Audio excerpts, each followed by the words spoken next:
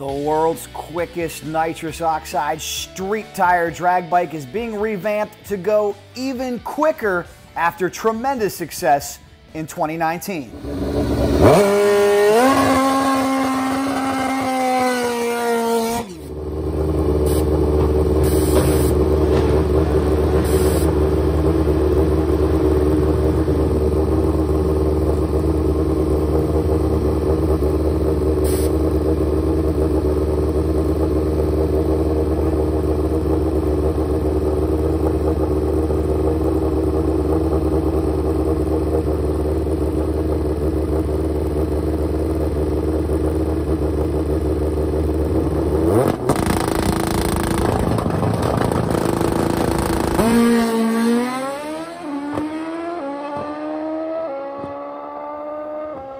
Richard Gadson and Brad Mummert hold the coveted mark at an unbelievable 640, 221 miles an hour for the quickest nitrous street tire bike. And look at this, we've got packages, full spectrum power, and electrons, sending goodies to the garage of Brad Mummert in York, Pennsylvania. Stay with us in this video. We're going to tell you all about the changes. We're going to let you know everything that's new on this popular and iconic old school Suzuki GS. And speaking of old school, Brad's even got a stock 1980 Suzuki GS he hopes to make a tow bike. We've got that and a big surprise at the end. Stay with us.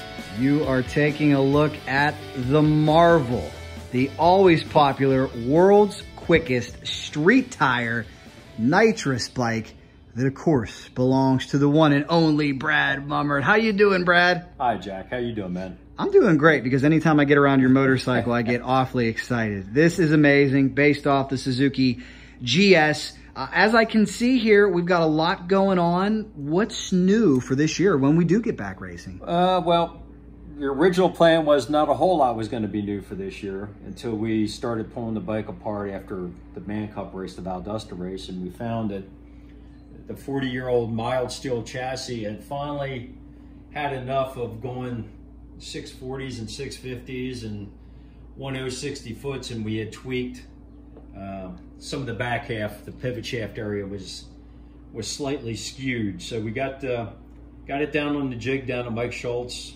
down HDFR, and straightened the back of the chassis back out, and we put some more bracing in back there, and hopefully we got the chassis straightened out. That's amazing. How bent was it? It was bent enough that we think that might have been causing some of the issues where Richard's been complaining about the bike not wanting to go straight. And there might have been something to that, huh? Something to it. You know, I got to learn to trust that kid more. He saved me a motor once or twice, and now the chassis, we were Richard to chew, but nah, I think it was the chassis. And just from extreme horsepower, this thing finally twisted up. You know, it's when you look at it, there's not a whole lot of anything back here. And then as much as we cut out and replaced, all this was, when we originally did it, all the webbing was cut out and done with moly plate. But we have to chop the chassis on the backside here for chain clearance and some things like that. So it ends up getting really sketchy. So we ended up putting some bracing back in, tied some things together, and hopefully we'll be good for this season. We'll have to keep closer tabs on it and listen if Richard starts bitching again. Hopefully he'll be happier with the new chassis. So last year, 640, 221. That is the quickest nitrous street tire bike, almost the quickest GS, almost coming at Eric McKinney's wheelie bar record. What is the goal this year or when we get going again? Well, I mean, the rules changed. They're going to try and even the playing field a little bit. We have historically had some of the best, well, we do got the quickest 60 foots, 338 mile numbers out there. So they took 1.5 inches of wheelbase from us. We're going to be at 73.5 at 600 pounds this year. What my goal and Richard's goal and Mike's goal is that we go out and be in the same position we were last year, which would be one of the top 4 or 5 bikes out there. Whatever that number happens to be, we want to be one of those guys. I think with the changes, we should still be able to run low 50s. But if you asked me last year if we would have ran a 40, I would have told you that no way in hell. So God, who knows? Who knows, right? Who knows, yeah. We've seemed to learn something every time it goes out, so you never know. All right, now we got to let people in on the big news you just shocked me with. We look at this big, massive bottle. You think these guys are spraying enough nitrous? You think 640 is fast enough? Well, guess what, Brad? Break it to me here. We're going to put a third stage on the bike this year. Third stage of nitrous. Third stage of spray. Wow. We know the DME guys aren't sitting down there not doing anything. We know Williford's down there making horsepower, and those guys already have plenty. So some of it was around, we would like to get a little more horsepower on the bike. Some of the other reasons would be that we can clean up some of the areas that were a little sketchy last year. If you look at the video, when it went from one stage to the second kit last year, a lot of passes, it was mixing cylinders up and wasn't real clean. So we're thinking with 3 stages, we can smooth some of those transitions out. At least that's our plan. See if it works. I can't wait to see it. You're going to be using a lot of nitrous, that's for sure. I hope you got a good refill system. Yeah, we'll be good. Now Marion's always there. He's got a lot of bottles of nitrous. He'll keep us hooked up. Gotta love the FBR shop. Now, we caught you on a good day. It was like Christmas over here early. I saw you opening boxes left and right. Do we have... Jason sent us our battery back. He did a quick winter refresh on the battery. Don't ask me exactly what all he does to that stuff, but... and that is full spectrum power. Yeah. Jason Levitt and Ben Knight with that company, as you can see. We got the battery mounted over here. That's actually through Energy Coil. I think Val's going to be the guy that does the power sport piece of that. But yeah, this battery was a collaboration between Energy Coil and Full Spectrum. So yeah, we sent it back to Jason to get a couple things done to it this winter. Again, last year when we put that on the bike, it was an improvement in consistency and data. So it definitely was worth the effort to put it on the bike. I imagine it takes a powerful battery for this motorcycle, right? Yeah, that's what we've come to find out, that after talking to those two guys when they were looking at our data and seeing some things going on with battery voltages, and then they started explaining to me about all the current draws on this. And now this year it's going to be legal where we can run total loss. So the bike will run total loss this year as opposed to charging a battery. So explain that to somebody who may not know. Why was that in the rules, and why can you now run total loss? It was in the rules because when the class started, it was supposed to be street bikes. We actually did the street bike ride. We did 25-mile loops, and they checked the charging and all that. And that just kind of carried on through as the class evolved. They kept the charging system in, same as keeping the headlight, tail light. Which for most guys in the boosters, that's absolutely not a problem. On the GSs, and I'm the only guy this affects really, is you got all this weight hanging on the end of the crankshaft. So at one point in time, a buddy of mine, Anthony Consorti, did an outboard charging system that we ran, worked really good, but again, it was cumbersome, more weight. So we modified a GSXR 1000 system to fit in this, and it worked. It never charged. At no point in time did it ever charge my 16-volt batteries, though. We had another little 12-volt battery on the bike that was charging just to be legal. But the bigger issue for us was it continued to eat crankshafts up. Either the stator would come apart or the weight on the crank. So it was an expensive deal where we were chewing up 1 or 2 crankshafts a year. And that's about $5,000 a pop. $5,000 when they're the Vance and Hines deals. Now Eddie can rebuild them at some level if we catch them early, but there was a couple we didn't catch early enough. Ouch. Yeah, so last year Jason asked what rule changes are out there that would make sense. I lobbied for the no charging system. If you want to run one, great. The boosters, it's not a problem. And most of the guys, I think, basically came back and said, yeah, it makes no sense. We don't run cooling systems anymore. We run alcohol. No reason to have a charging system if you don't really need it. Pandora's box has been opened. Just let that let that box open up, right? Yeah. Hey, we're so past, street bike stuff anymore. This is... That's why a lot of people will ask me on my videos, hey, that's not a street bike. What do you mean? It's got a street tire. Tire. Yeah. I mean, for me, the pro street bikes now are like, look at the Radial versus the World cars. those things have all started off where it was a lot of, you know, full chassis cars and steel bodies and things like that. Now it's really turned into promise with radial tires, and I really believe at some levels that's what this class has turned into. And speaking of street tires, are you excited about this new Drag Max? I am very excited. We were one of the fortunate guys that got to test one at Valdosta last fall, and we're very impressed. We got to run more air pressure in it than we were running with the Michelin, and still had 60-foot times. What we didn't have time to do was really play around and find out what it could take and work on our 60-foots. It was only 60-foots of Valdosta were like 108, 109. We're usually a touch better than that. So I think some of it was just our chassis setup and getting used to the tire. But yeah, so far so good. I can't complain.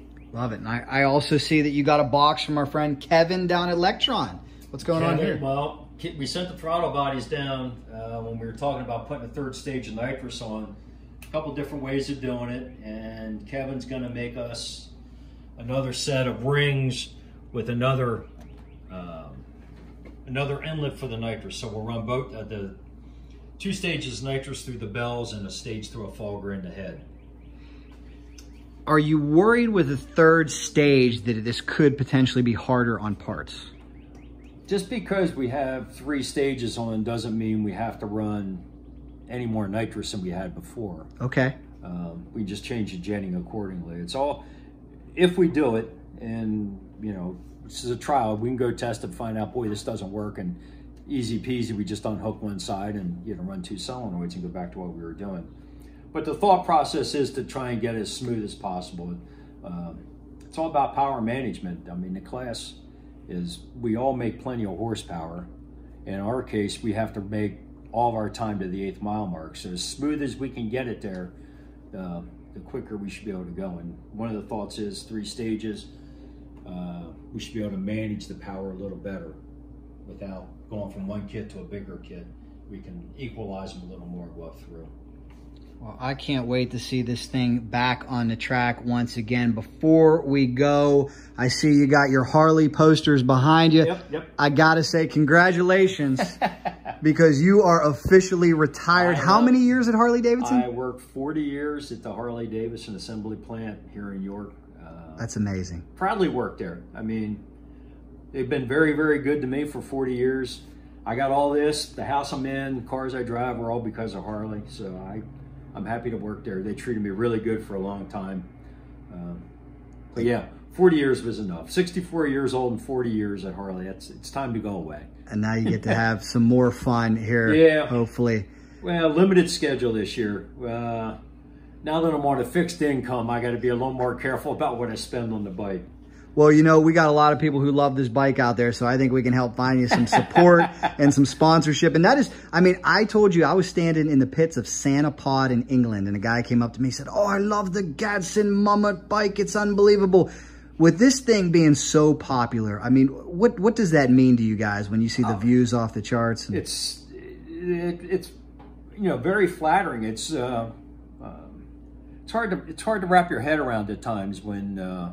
Like we went to Valdosta, and the amount of T-shirts we sold at Valdosta, you know, it's a different crowd than the XDA group, so they don't normally see us. When we go to XDA, everybody knows us.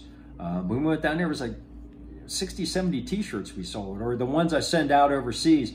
Every time we listed, we got a new batch in, I know I send 20, 30 T-shirts overseas. It's amazing to me the following the bike has, you know, and it's an honor, and I really appreciate it. It's special. Well, I think it's mainly because it sparks up so much nostalgia and reminds people of this awesome machine over here. Yes, you do have a Harley. For those wondering, how does Brad not have a Harley? But he also has a 1980 GS 1100E. Is that it? Yeah. 1100E. Right before, was that right before the 1150? Yeah, they ran. Come out with the 1150s, I believe, in '84. And you got the same paint scheme over here. People just absolutely love it. So There you go. We're going to have to, on Cycle Drag, we'll start a campaign with all these fine sponsors you have. You have so many of them, from Vance and Hines to Webcam to JE, Worldwide, Marcus McBain, Unit 5, APE, Electron, Airtime. Brock's, of course. Brock's, BST, Brad and Electron. Yeah. Pretty much spectrum. We give people a call. They're willing to step up and give us a hand. Energy Coil, my boy Val Dick for sure. All of his products, a multitude of boxes up there that we're gonna have on the bike this year to try and even go quicker or get more consistent. Well, I got news for you, Brad. This is like the Hotel California. You could check out anytime you want, but this bike's too popular. We got to keep it out there. We'll do what it takes, man. We'll do our best to get to a handful of races this year.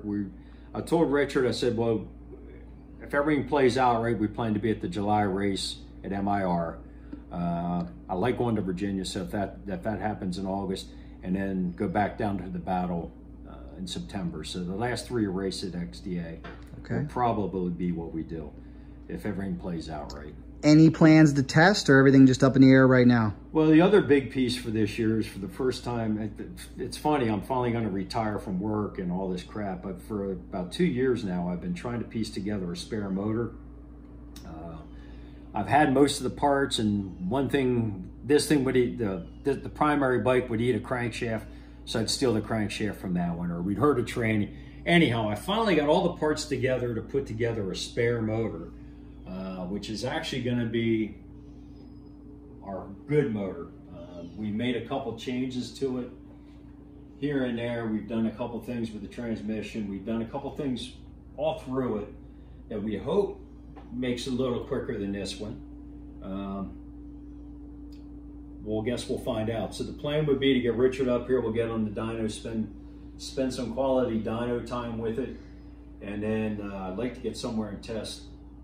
Probably go south, try to get down around Darlington, where we can get Mr. Locklear on site with us. Airtime, the legend. Get him close. It's a rare occurrence when we get him to actually be on site with us. So if we can get down to Darlington, Johnny will be hands-on, help us get squared away, and then head to the XDA event. That's kind of where we're at. Well, I can't wait to watch this thing put some jaws on the ground again. And again, congratulations on a great career at Harley-Davidson. Anything else you'd like to add here before we go? I think that pretty much covers it. Awesome, Brad. I think we're good. There you go. Thanks so much. Thanks for stopping the house again, Jack. You're always welcome. You know I'll come here anytime. Maybe even more than you want. If there's an excuse to come look at this bike, I'm there. Well, you can do that. Awesome, man. Can't wait to see you back at the track. Okay, man. Thanks.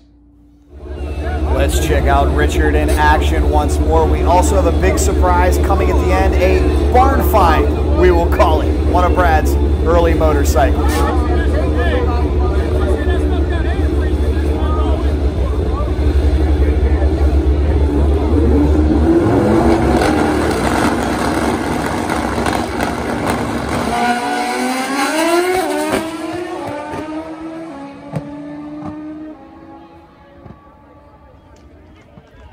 .649, 215, another impressive pass.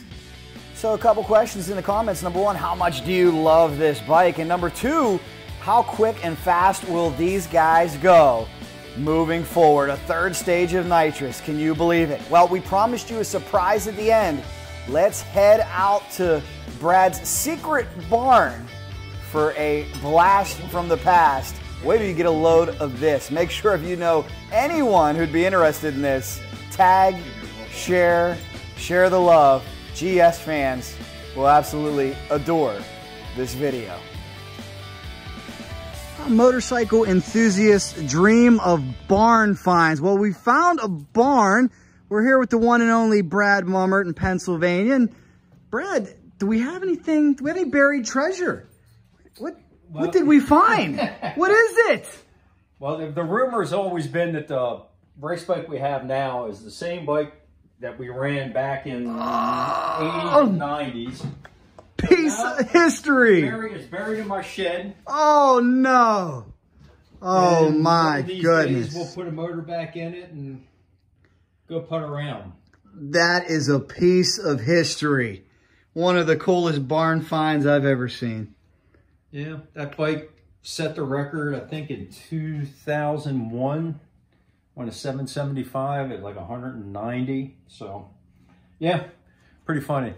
Any chance we ever put a motor back in this thing? I got a bunch of stock stuff up in the attic, and yeah, at some point in time, now that I'm retired, the plan was that we're going to put a motor in this and putt around on it. And Suzuki is not in this good a shape. That's Phil and Tommy's over 1150. It was also in my attic in a bunch of pieces. I got a bare frame air and a fairing, and the intent would be at some point in time start putting them back together. Wow.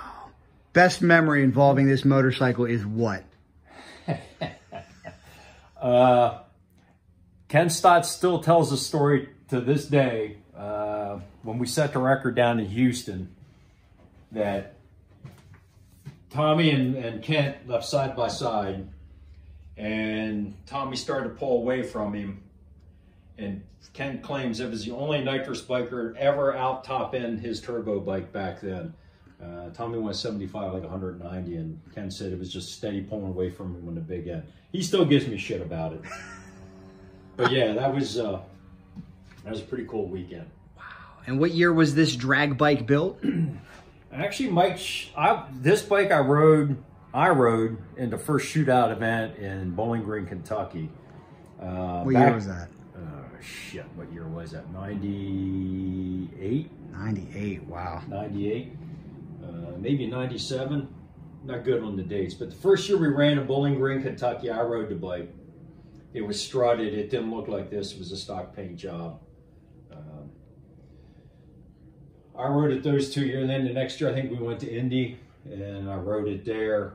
And then at some point in time, Big Phil convinced me I needed to put shocks on it. So Mike Schultz, that built the silver bike, built this bike also and did suspension and everything on this. Way more primitive than what we're running today. It didn't work nearly as well as what we've got today. But yeah, so then Michael Phillips started riding it. I rode it part of the season, and I think we were in Columbus, Ohio, and Phil introduced me to Mike, and he rode the bike, and one lap on it, he went faster than I ever did, and that was the end of it. I was an extremely average rider, and when you get somebody like that kind of talent, you just let them go with it. And I had a ton of fun. Racing with those guys was a hoot. Well, a piece of history. Thank you so much for showing us. This is definitely the coolest barn find I've ever found. That's for sure. Yeah. Thanks. Schnitt's Racing Fastest Street Bike Shootout. That was the logo back in the day. Big shout out to Dave Schnitz. He was always a big supporter of these bikes.